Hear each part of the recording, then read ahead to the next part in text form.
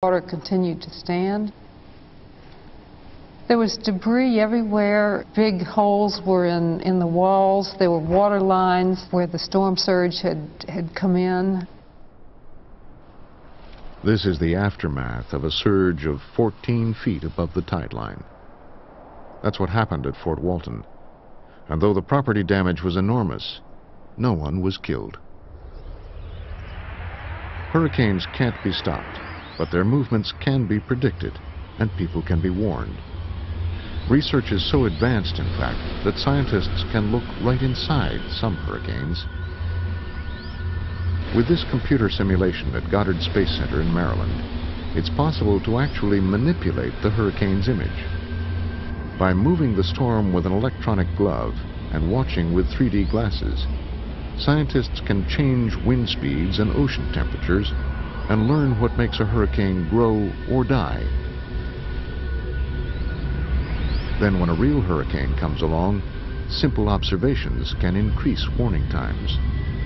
And that's all that can be done.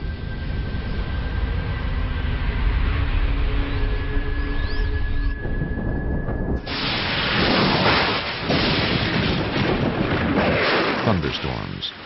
Like it or not, every year in the U.S., lightning strikes 40 million times. They too have a season. Thunderstorms are most common in summer months because you've got that heat from the sun, that extra heat that you find in the summer months. And when you get the heat arriving at the ground, you find the air rising. And as air rises, it cools, it condenses, and it produces what we know as a cloud. Clouds are just great floating ponds or lakes of water vapor. But what turns a normal cloud into a thunderstorm cloud is another matter.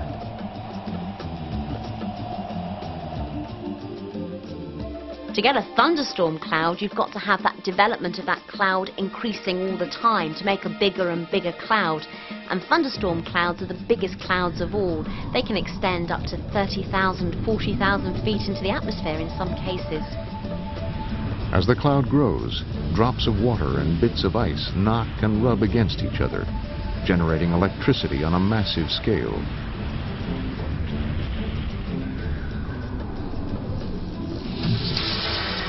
Just as in a battery, the electricity organizes itself into opposite poles.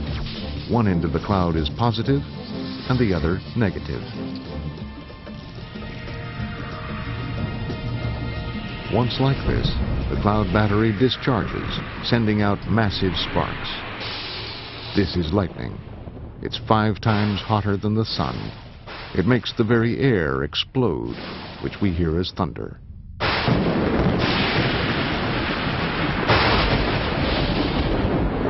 The air is full of electrically charged ions, and the lightning passes from one ion to another as if along a wire, giving each bolt a different shape.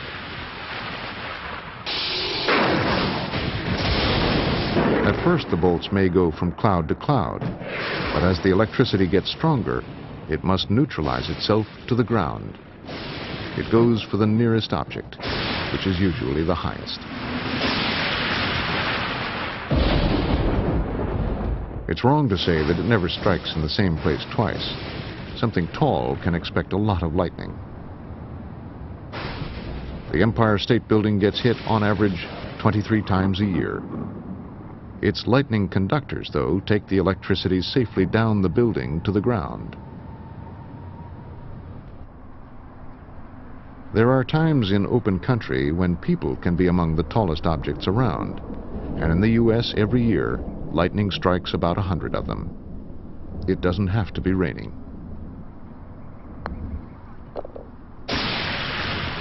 If you are struck, the chances are that the lightning will leave you shocked and burned, but still alive. That's because the electricity usually just passes over your skin. If the strike is big, it does kill, by getting into the body and stopping the heart. This is a bad idea. 1/4 of all people killed by lightning were standing under a tree at the time. Trees are lightning magnets, and when one is struck, The electricity fizzes off it in all directions. The best place to head is perhaps not the first place you'd think of. It's the car with windows up. The body attracts lightning, yes, but metal also conducts lightning away from anything inside and into the ground.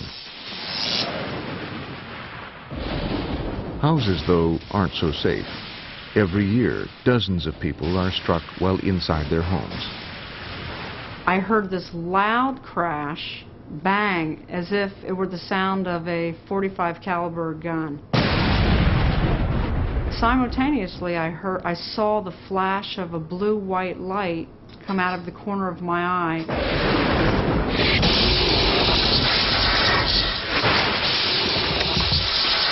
The lightning, relayed by a telephone pole and a fuse box, came in sideways, straight through the glass door.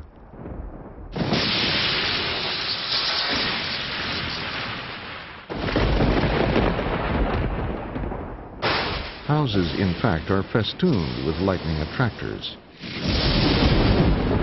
TV antennas, for instance. Power lines, phone lines, even plumbing can take the lightning to ground. In rare circumstances, lightning can fracture a gas pipe.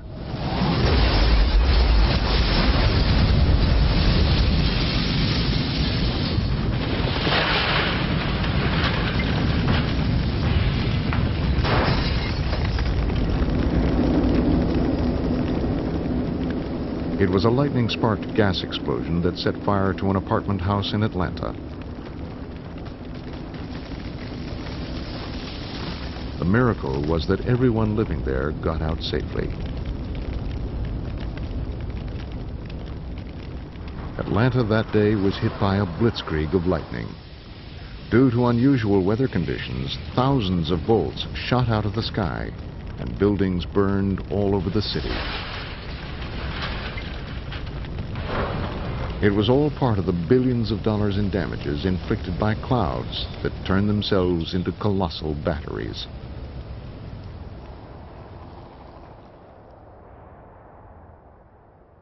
But thunderstorms can be even more deadly. These piles of rubble were houses until they were hit by the fastest wind on Earth. Tornadoes are the spawn of thunderstorms. They spiral slowly across the landscape, packing wind speeds of up to 300 miles an hour.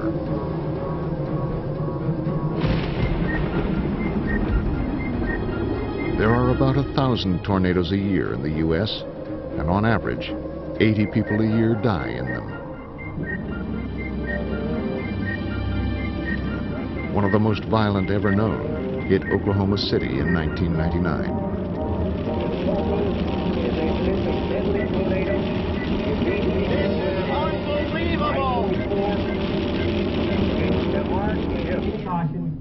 In the suburb of Moore, the Carlin family was following the storm on television. It was getting even bigger and bigger, and I started noticing that it was heading our way. The easiest thing to say, it's moving from Newcastle to Moore. You should have already taken your tornado precautions in the Moore area, southwest Oklahoma City. I told my wife, it's time, we've got to go. The kids were really getting scared because they thought it was basically right there and we weren't going to make it to the shelter in time.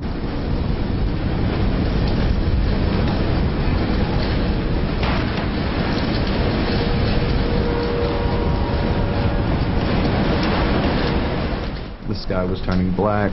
The clouds weren't any clouds like I had seen before.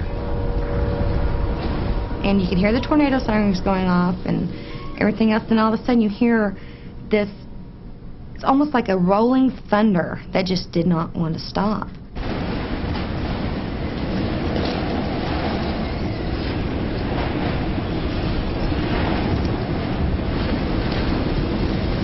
The walls started vibrating really heavily. I didn't expect that, and I'd never been in an earthquake or anything like that before, and you could actually feel it coming.